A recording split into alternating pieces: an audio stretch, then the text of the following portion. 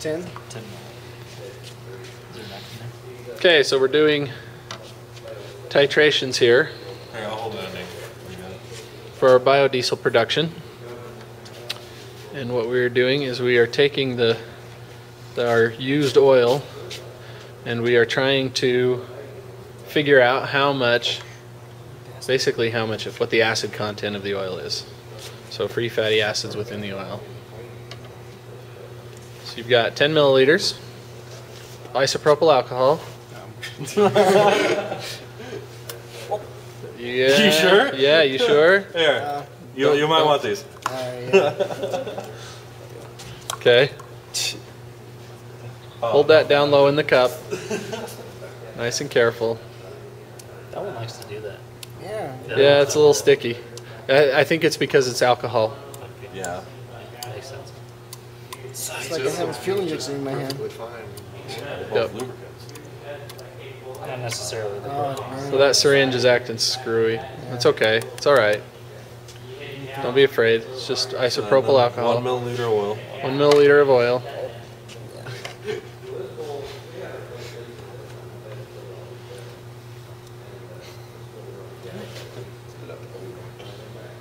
One. Is that one? Looks like one, right? A little past it. Oh, damn. Yeah. Looks like it. Okay, I think that's good. Okay. Now squirt that in there. Okay. Start. Shake it up. Now you're going to take that and just kind of slosh it around a little bit to get that oil mixed into that, dissolved into that alcohol. And it turns a little bit cloudy. Okay. Now we need to add like 3 drops of your phenolphthalein. Little dropper guy. So the little dropper. Forget.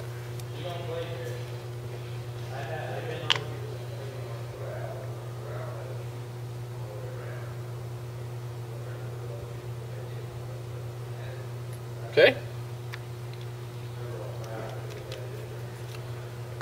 Now go down to your third container where you take your titration solution and start on a nice round number. So you can just suck a little more in there so it's at the 4, and that'll be fine. Or go to the 5. Okay. All right. Now, put just a few drops down in there. Okay, and shake it up a little bit. You can see it turns pink a little bit. Turning pink, but then it fades away. Okay, so add a few more drops. Slosh it around. Okay, shake it around a little bit more.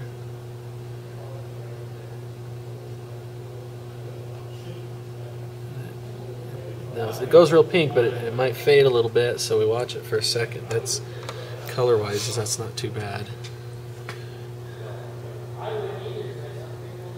How much did you put in?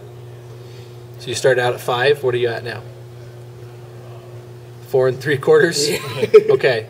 So the thing is this oil that we're using, so this is our main oil sample right here. That's used oil, but that's not very used. I mean, it's still, once we strained it, it still looks really good.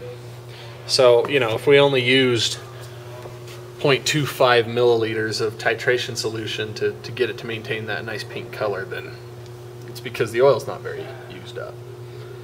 So anyway, now do we have an average of the 3? 0.33. 0.33. Okay, so we need to add 0.33 to 7, right? So 1.03. What? 0.33. Oh, yeah, it's be 7. 7 point. 33. Okay, 7.33 grams of potassium hydroxide in order to produce biodiesel from 1 liter of this oil. So there is some free fatty acid chains in there, and we will need a little extra potassium hydroxide when we process that. Does that make sense? Mm-hmm. Everybody got that? Let's do it. Okay.